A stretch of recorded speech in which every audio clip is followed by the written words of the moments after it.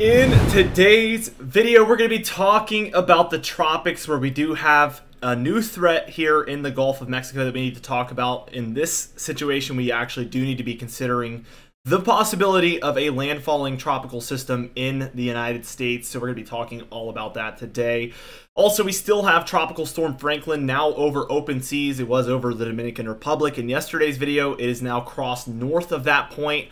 And is now over open water and expected to develop further. And then we have our two threats in the very far, kind of like very middle of the Atlantic there.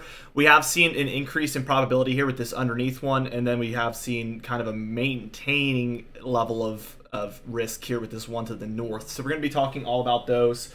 Also, we're going to be going into the overall upcoming pattern, of course, with the storminess, the temperature patterns where there is some big flips on the way. We have some warm-ups, some cool-downs. That's been the story here for a little bit, a few weeks. It's been that way, and we're going to talk more about that today. I feel like that was very, very long-winded.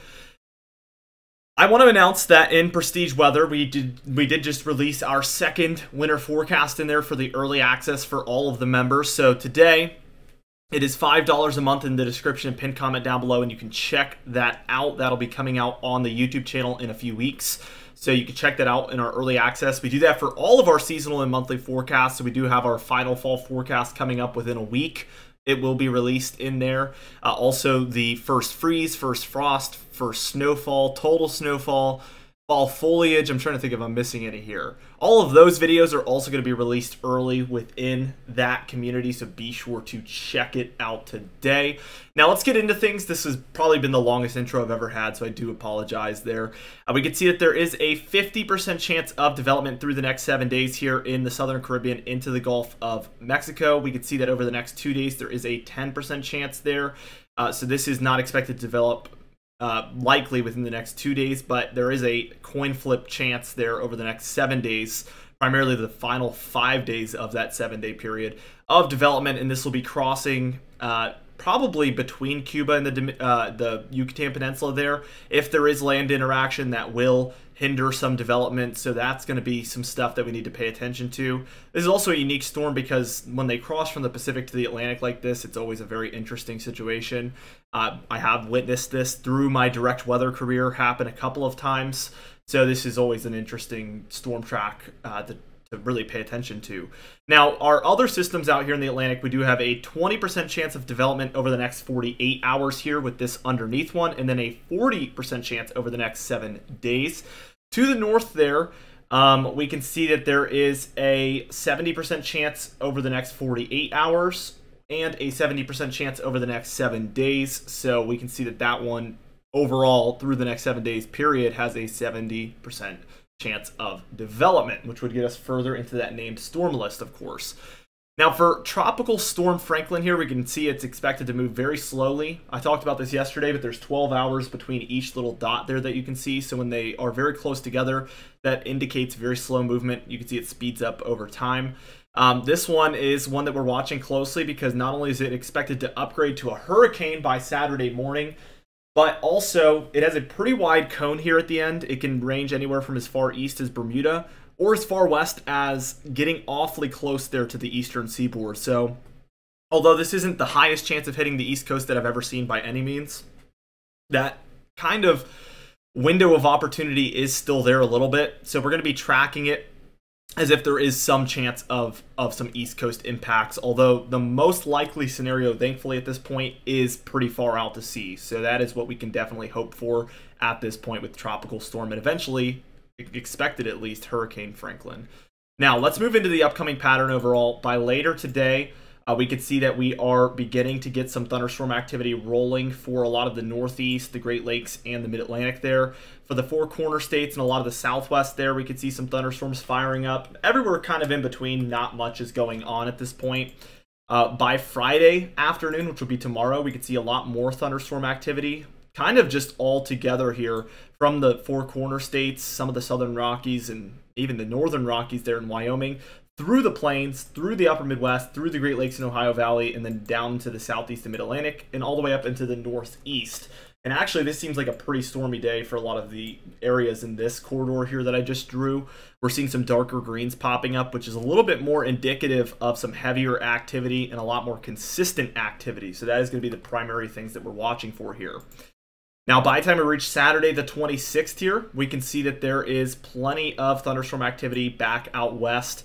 A little bit less consistent and persistent, which is my two favorite words to put together there. I don't know why. But we see more isolated and scattered about activity in the east this time around there for Saturday on the 26th. For the 27th here on Sunday, we can see thunderstorms up and down the eastern seaboard, back down through the plains, something about like this. There is some more consistent pockets, as you can see, like this area here in North Carolina and Virginia, and then also back through Tennessee, Kentucky, the Appalachian Mountains, and even as far backwards as Kansas, Missouri, Arkansas, and Oklahoma. Now, we can see that this is Tropical Storm or even Hurricane Franklin at this point, so this one is going to be something that we can watch here from the lower 48 perspective. We do see a pretty far out to sea solution here on our European model, but I do want to say that's a 973 millibar system, which is going to be relatively strong, so that's going to be something to watch for. We can see thunderstorms up and down this corridor here: Colorado, New Mexico, Texas, Oklahoma, Arkansas, a lot of the deeper south there, the mid-Atlantic up into the northeast there. Very dry for the north and the west, as you can see on Monday there. Now, by Tuesday, we can see two tropical systems.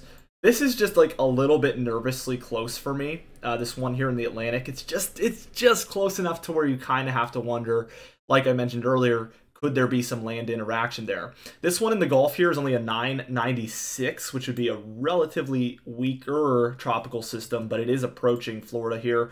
And really, undeniably, it seems like that would be the most likely scenario there. Now, as we reach Wednesday, you can see that we see it cross into the southeast here.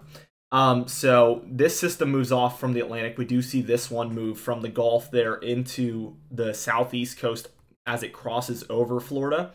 I want to see if there's any more development. By this point, we do see an interesting jet stream, something like this. And then we're getting a lot of storminess for eastern Canada and the northeastern United States as a result of that amplification. Now, we do see that this system does redevelop a bit back down to, I think, a 994 here, which is a still weaker system just near the Carolina coast. So that would be something to watch for as well. We could see this strengthen a bit. We could see it closer to the coast. This is definitely something to watch for a lot of the southeast in general there. As we keep going, we get into a quieter pattern. We do see some activity for areas back west. Something about like this is what we're seeing as far as some storminess. I want to get us one day further here to September 2nd, getting a little bit more active. We can see it's a little bit further spread around here, I would say. And then for a lot of the Gulf Coast, we're seeing some thunderstorms firing up. Perhaps more threats from the Gulf coming up, as we can see just tons of storminess.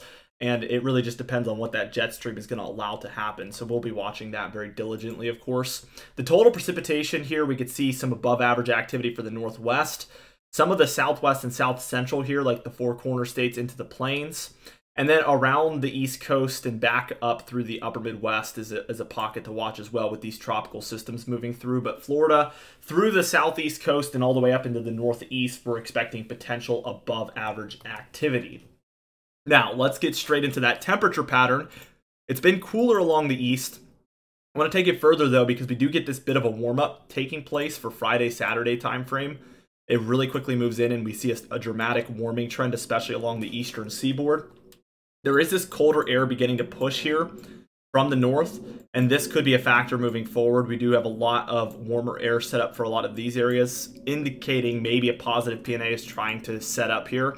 We do see that cool down move through, and it actually has a follow-up one behind it as well. By this point, we clearly have a very strong positive PNA, which I've always talked about this, but it really dramatically encourages this cold air to move down into the east, and we're seeing it happen almost instantly here. And this one's pretty potent here around August 31st. It's also important to note that our average temperatures are beginning to drop. We're at like the top of the roller coaster, just beginning to go down the hill now as far as the annual temperatures and just where we're at as far as what the average temperature should look like.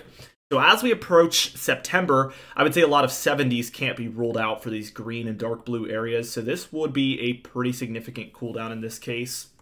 Maybe even 60s for some of these very far northern areas. Could not be completely ruled out, especially if we see this get a little bit more dramatic over time. And that sticks around for a little bit. We do see a warm-up begin, and maybe even the opposite of that pattern I was talking about earlier. We're maybe even seeing a negative PNA set up here by about the end of the first week of September. And look at the opposite happening so quickly. Warmth just surging for a lot of the eastern half of the nation here.